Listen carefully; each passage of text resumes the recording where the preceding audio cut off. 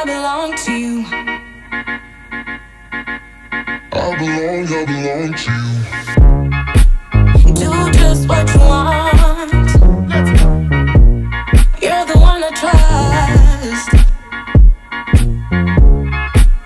and I always be around. What is up, guys? We are doing another behind the scenes photo mission vlog style video today, where basically we bring you along and show you a behind the scenes look at how we capture photos for our Instagram or for whatever we want to use our photos for. Today we have two locations. We are saving the second location for like a nice, rich, deep sunset kind of look. But our first location, and the one that we are at right now, is this beautiful road that's kind of like along the coast. We've got like all this really cool ocean and all these cool mountains. Our first shot that we're going to be trying to get is one just looking down this road with Hannah riding the bicycle, have the nice ocean in the distance and maybe some of the mountains that you guys can't really see, but there's some over there.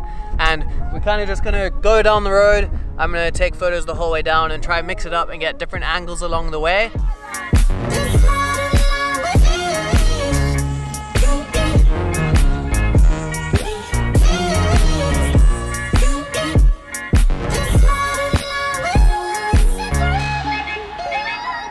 I have a couple of cool options for using leading lines to draw the viewer's eyes to Hannah. Something that I can try and do here is use this road that kind of like disappears into the distance and gets smaller. I can use those as leading lines to draw the attention to Hannah. And another one that I've spoken about before is using the end of the mountain. So as the mountain gets small on the end, I can use all of that and put that behind Hannah or the bicycle or whatever I'm taking a photo of, and it's just gonna draw more attention to Hannah. So that's something that I can easily do in this image to make it a little bit better. You can't always tell which angle is looking the best, or you might miss something, you might just not realize something, and by shooting a huge amount of different angles, you give yourself more of a chance to capture that best angle. And when you get back to Lightroom or whatever editing software you use, you're gonna thank yourself because the photo you thought might have been the best actually might have ended up looking kind of weird for some reason.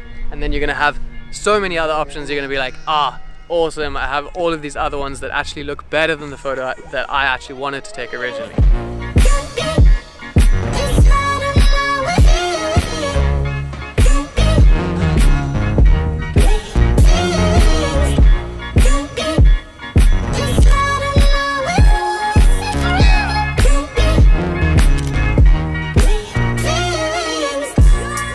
It's always fun to try and think of like different types of photos and not the obvious photos.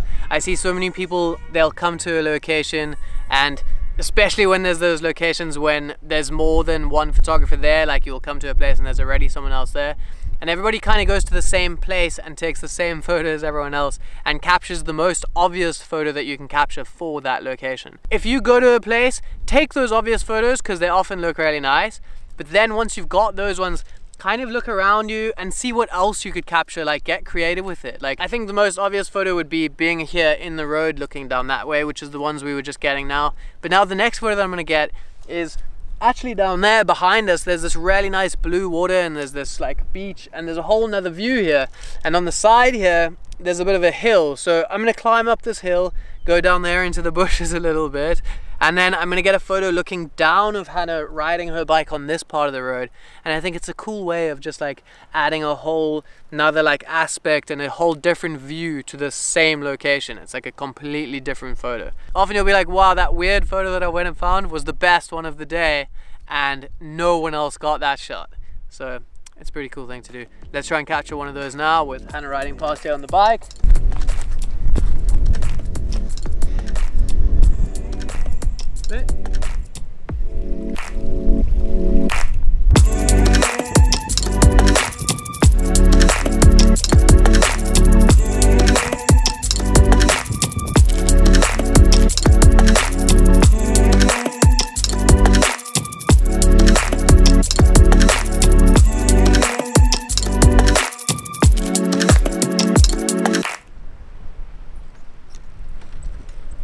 Oh yeah!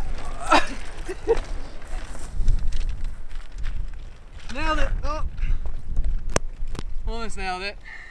I just wanted to take a quick second to thank the sponsor of this video, which is Wondershare Uniconverter. Guys, if any of you are filmmakers, which I know a lot of you are, this is an amazing tool for you. Some of my favorite features that Wondershare Uniconverter allows you to do is you're able to screen record your screen. So if you're ever wanting to capture how you edit videos or something like that, this is the perfect program for that. Some of my other favorite features are if you're ever trying to download anything off the internet, like some YouTube videos, maybe you need some video assets, or you're trying to download music for your videos and there isn't necessarily a download button for those things. By taking that URL, you can download all of those things so that you can use them in your videos. Not only that, one of its main features is that you can convert almost any video to any other video codec that is available. So if you guys are shooting in like a really high ProRes or something and you want to convert it into something that's more usable in Premiere so that Premiere can handle it,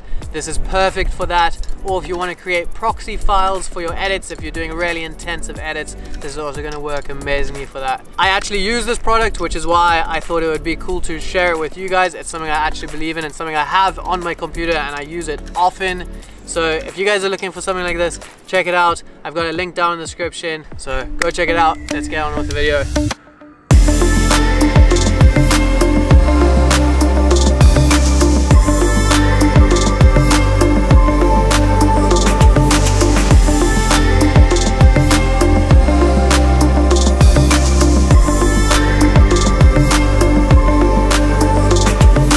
This is our next location. We have come to one of my favorite beaches in Cape Town, which is called Llandudno. The sun is getting really low, perfect timing, because what we're looking for today is like proper sunset, like that last bit of golden hour, and then I'm hoping we can actually shoot some more like deep sunset silhouette style stuff. Right now, there isn't any clouds in the sky, and usually when it's as clear as it is today, you don't end up getting such a beautiful sunset because there's no clouds for the light to bounce off and create that nice orange look. The first photo idea that I want to try with Hannah is to try and capture like some of the particles of the sand falling like this.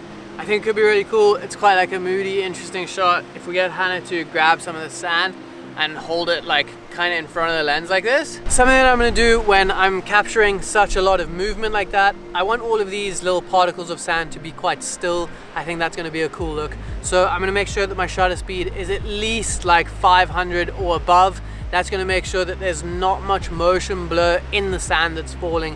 And it's going to make sure that the photos and that little particles of sand are going to be super crispy and sharp. I think that's going to look the best. Okay, here we go.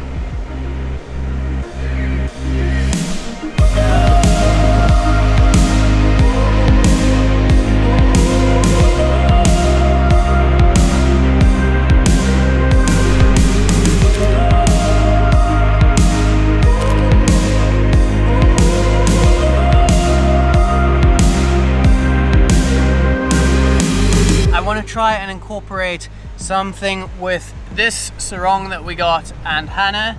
Something that I love doing for my photos and videos is to create like a lot of movement in them.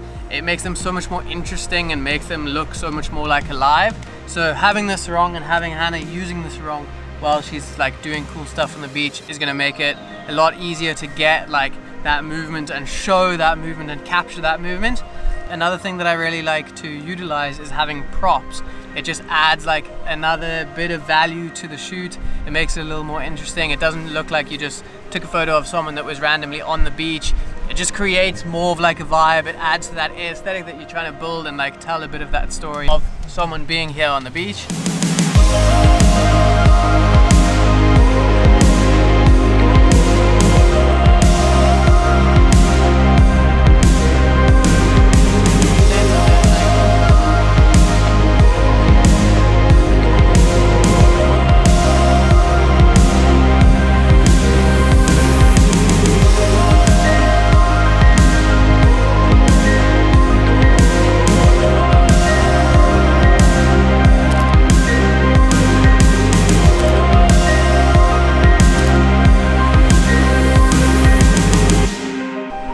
Okay, the light is absolutely beautiful now, so we're just shooting a bunch of stuff. I'm gonna try and use this sarong kind of like coming down from Hannah as a leading line, and I'm gonna get it right in front of the camera, and that's gonna be really cool to draw the attention to Hannah's eyes and into her face being the subject. And then just stand right in front of the sun and get along. Oh, this is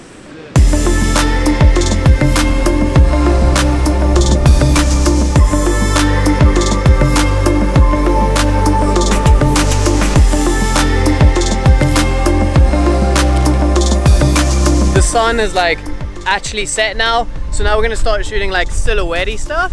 Something that I like to do when shooting silhouettes is you obviously need to underexpose your subject so that the light is correctly exposed and your subject actually becomes a silhouette.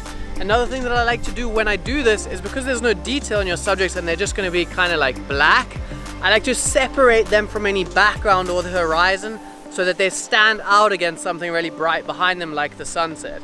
So I like to get really low, lift Hannah up off of the horizon. It's going to make her really stand out and it's going to like pop. It really works out and ends up looking beautiful.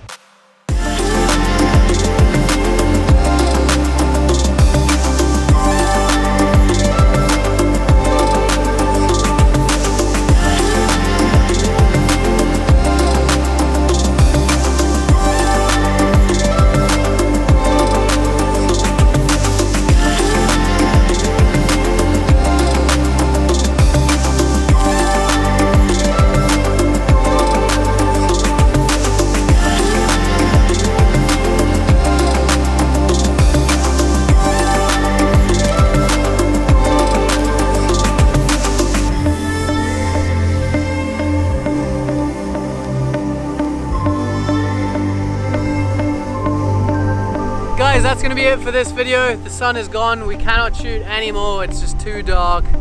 As far as I can tell from these little tiny screens, we got some really cool photos today and I'm really happy with the outcome of the shoot.